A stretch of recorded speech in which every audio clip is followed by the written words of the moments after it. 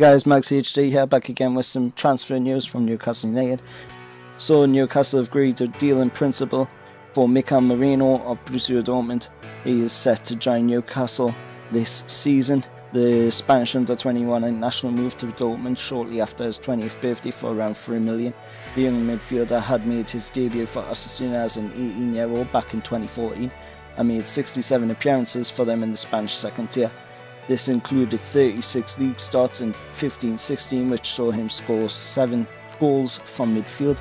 That form helped clinch a move to German giants Borussia Dortmund, but predictably he found first-team football a bit harder to come by. An unused substitute a few times in the Bundesliga, Merino only made 2 starts in Bundesliga and 6 times came off the bench in league games. Marseille say that Borussia Dortmund have finalised a deal that will see him move to Newcastle this coming season. However, the Spanish paper says that they still believe the now 21-year-old midfielder has a big future ahead of him, so are only willing to let him move on loan for the season. But Newcastle have managed to get a permanent move. Borussia Dortmund once again qualified for Champions League football after finishing 3rd in the Bundesliga, and the German clubs see the priority for Merino as being to get experience and minutes on the pitch elsewhere at the moment.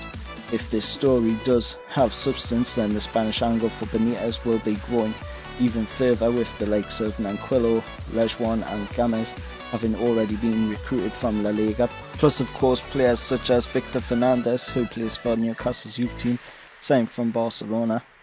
With Newcastle fans looking for some inspiration in the transfer market, loan deals have been suggested as being on the cards, with the club struggling to pay the quality needed. Borussia Dortmund have confirmed via their Twitter account that Merino hasn't travelled with the rest of the squad to Switzerland, as transfer discussions are taking place with another unnamed club. Also, there'll be pictures up on the screen now of him getting his medical at the Freeman. Let us know what you think on this signing. My prediction for Newcastle's match against Bradford City tonight at the Valley Parade Stadium is Newcastle 2, Bradford 0. So that'll be the end of this video. As always, like, share, subscribe. I've been Max HD and I'll see you later.